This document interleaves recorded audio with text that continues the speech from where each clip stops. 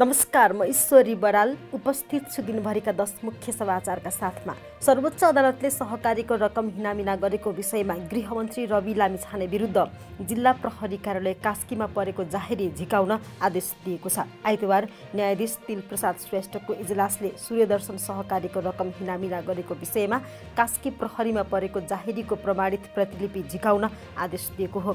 सहकारी ठगी प्रकरणमा महान्यायाधिवक्ता कार्यालयले गृहमन्त्री लामिछाने विरुद्ध कुनै अभियोजन नभएको भन्दै पत्र लेखेको थियो।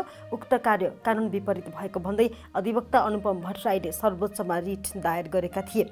उक्त रिटमाथि आइतबार सुनवाई भएको हो। सर्वोच्च अदालतले ट्राफिक नियम उल्लङ्घन गरेका सवारी चालकहरूलाई ट्राफिक स्वयंसेवकका रूपमा सडकमा खटाउने निर्णय कार्यान्वयनमा रोक लगाएको छ। सर्वोच्चका न्यायाधीश तिलप्रसाद श्रेष्ठको एकल इजलासले ट्राफिक उल्लङ्घनकर्तालाई ट्राफिक स्वयंसेवी बनाउने मन्त्री स्तरीय निर्णय कार्यान्वयन नगर्न अन्तरिम आदेश दिएको सहप्रवक्ता गोविन्द घिमिरेले जानकारी दिए। बझाङका 22 वर्षका कृष्ण विक सहित 7 जनाले प्रहरीको उक्त कार्यले नागरिकको सम्मानपूर्वक बाँच्न पाउने हक, हिँडडुल गर्न पाउने हक हनन भएको भन्दै शुक्रबार सर्वोच्चमा रिट दिएका थिए। नेकपा एमालेका अध्यक्ष केपी शर्मा ओलीले बजेटप्रति असन्तुष्टि नरहेको बताएका छन्। आइतबार संसद भवन परिसरमा सञ्चारकर्मीसँग कुराकानी गर्दै उनले बजेटमा असन्तुष्टि नरहेको तर छलफल गरेर बजेट ल्याएको भए झनै राम्रो हुने प्रतिक्रिया दिएका छन्। उनले भने असन्तुष्टि होइन, छलफल गरेको भए अझ राम्रो हुन्थ्यो। संसदमा आजबाट आगामी आर्थिक वर्षको बजेटमाथि छलफल सुरु भएको छ।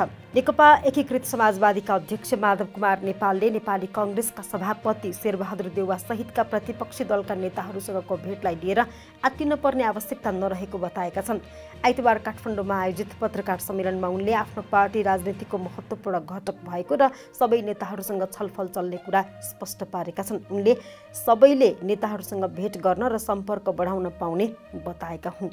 नेकपा एकीकृत समाजवादीका सम्मानित नेता झलनाथ खनालले पार्टीको महाधिवेशनबाट सहमतिपूर्ण नेतृत्व चयन हुने विश्वास व्यक्त गरेका छन्।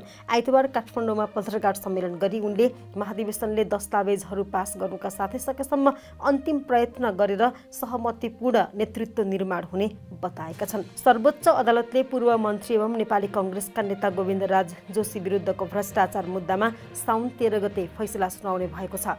विशेष अदालतले जोशीलाई गैरकानुनी रूपमा सम्पत्ति आर्जन गरी भ्रष्टाचार गरेको अभियोगमा दोषी ठहर गरेपछि उनीसहित सरकारी पक्ष 2069 सालदेखि 1 वर्षको अवधिमा सर्वोच्चमा पुनरावेदनमा पुगेका थिए।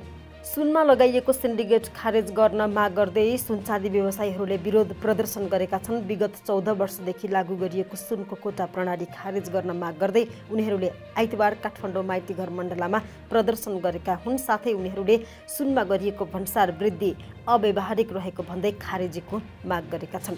यो सातामा कारोबारको पहिलो दिन आज नेपाल स्टक एक्सचेन्ज नेप्से परिसूचकमा दोहोरो अङ्कको वृद्धि भएको छ। आज नेप्से परिसूचक 13.51 अङ्कले बढेर 2083.04 बिन्दुमा पुगेको छ। आज 325 कम्पनीको 96,97,256 सेयर 65,654 पटक खरिद बिक्री हुँदा रु 4,31,10,15,629 बराबरको कारोबार भएको छ। भारतको दिल्लीका मुख्यमन्त्री अरविन्द केजरीवालले आइतबार 21 दिनपछि तिहाड जेलमा आत्मसमर्पण गरेका छन्। भारतको सर्वोच्च अदालतले गत वैशाख 28 गते लोकसभा चुनावको प्रचार प्रसार गर्नका लागि उनलाई जमानतमा रिहा गर्न आदेश दिएको थियो।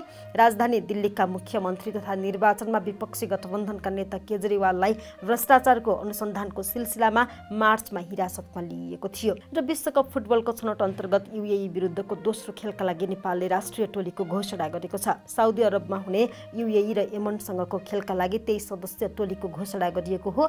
आइतबार राति साउदी प्रस्थान गर्न लागेको टोलीको घोषणा गरिएको हो। टोलीमा आयुष घलान फर्किँदा इङ्ल्यान्ड भ्रमण गुमाएका अनन्त तामाङ पनि युएई विरुद्धको टिममा परेका छन्। हवस् त, अहिलेलाई यति नै। थप समाचार र विश्लेषणका लागि www.deshsanchar.com लाई पछ्याउँदै रहनुहोस्।